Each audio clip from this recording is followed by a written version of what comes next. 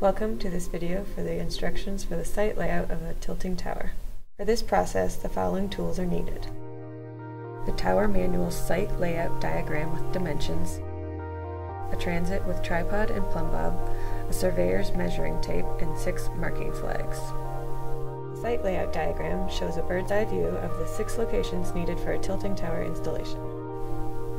The diagram shows the tower, the guy wires, and the guy radius. Step 1. Locate the base plate. Set up the transit where the base of the tower will be located. To level the transit, align the telescope with 2 of the leveling screws. Adjust the leveling screws until the bubble is in the center of the level. Rotate the telescope 90 degrees and adjust the 3rd leveling screw until the bubble is again in the center of the level. The telescope should now be able to be rotated in any direction, and the bubble will remain in the center of the level.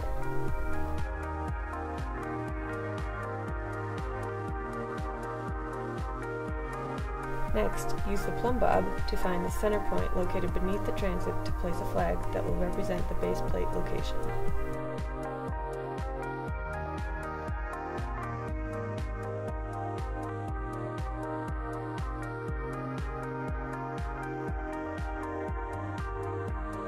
Step 2. Locate the back or uphill guy anchor. This is the direction the tower will be assembled on the ground, so make sure there is plenty of room in this direction. Extend a measuring tape the correct guy radius from the base plate flag to the front uphill guy anchor. The guy radius is provided in the specific tower's manual. In this case, the guy radius is 10.7 meters. Place a flag at the guy radius distance from the base plate in the direction where there is room to later assemble the tower on the ground. Sight the telescope onto the flag. Use the focus knob if necessary.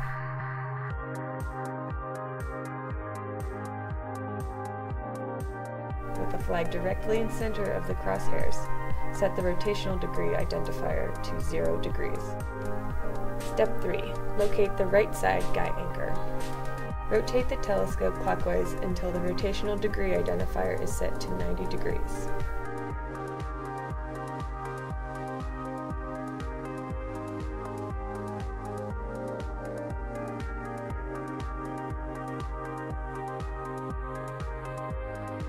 Again, use the measuring tape to find the guy radius. Look through the telescope, directing the person with the flag left or right until their flag is located in the center of the crosshairs of the telescope.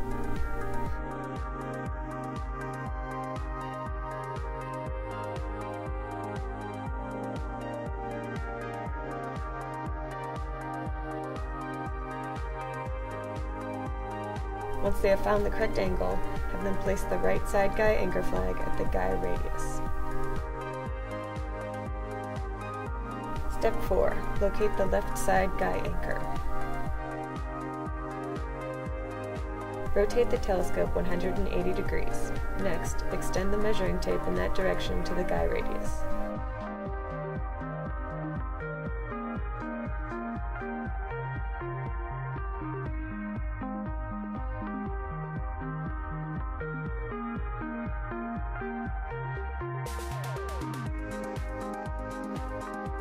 Look through the telescope and direct the flag holder left or right until they have the flag located in the center of the crosshairs of the telescope.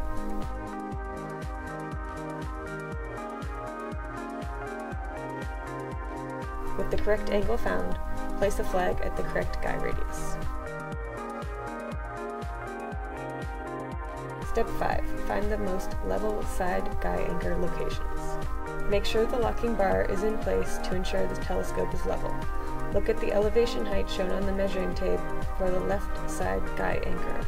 Rotate the telescope to view the elevation of the right side guy anchor.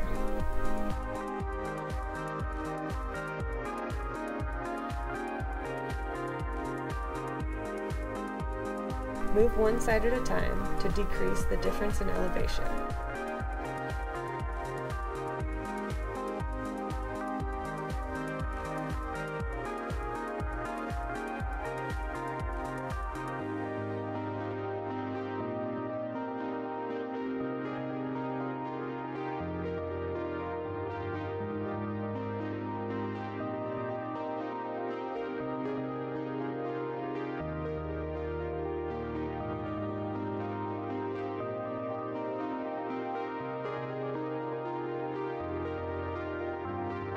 Use the rotational degree identifier to ensure the two sides stay at a 180-degree relation to each other.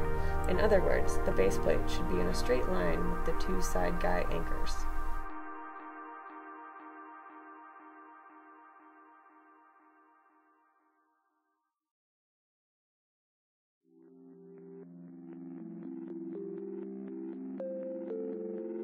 Once the most level side guy anchor locations have been found, reset the rotational degree identifier to 90 degrees while looking at the left side guy anchor.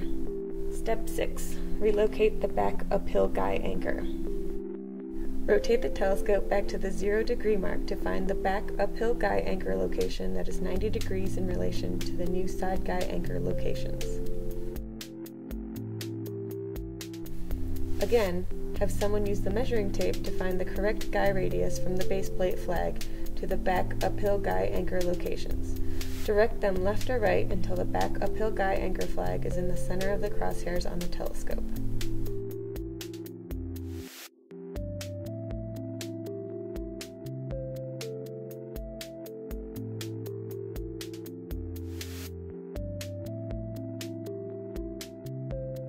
Step 7. Locate the front downhill guy anchor.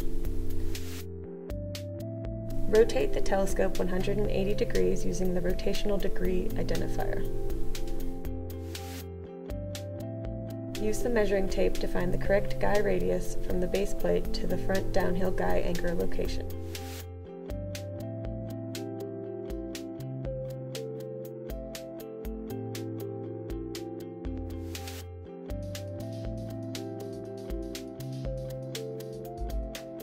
Look through the transit, directing the flag holder left or right until their flag is located within the center of the telescope crosshairs.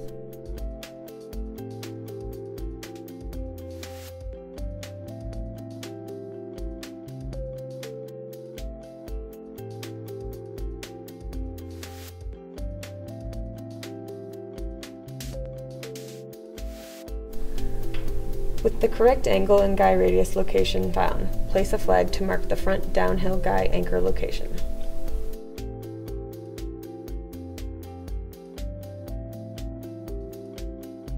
Step 8. Check the diagonal dimensions. Use the measuring tape to find the distance between the 4 locations shown here.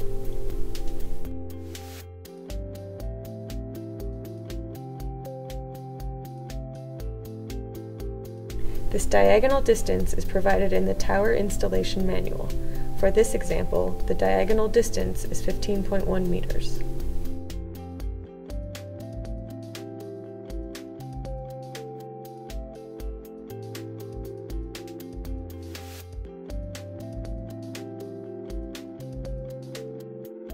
Make any necessary changes, checking the angles using the transit to ensure the flags are still 90 degrees apart from one another.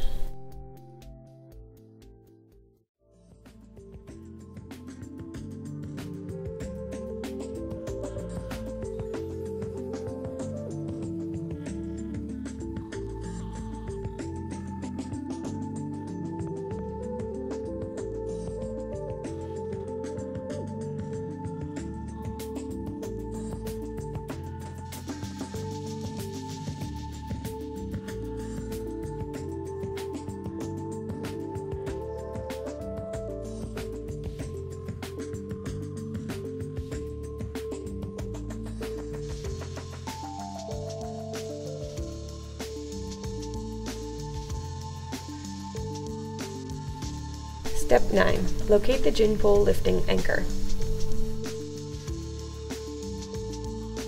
Use the measuring tape to find the correct distance from the base plate to the gin pole lifting anchor. In this case, the distance is 6.1 meters.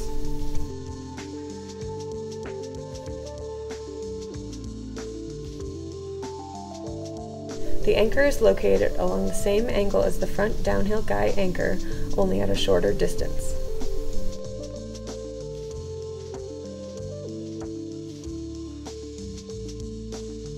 Direct the flag holder left or right until the flag is located in the center of the crosshairs of the telescope.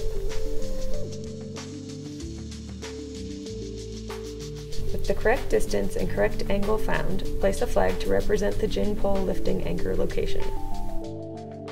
This is the final location needed to complete the site layout of a tilt-up tower.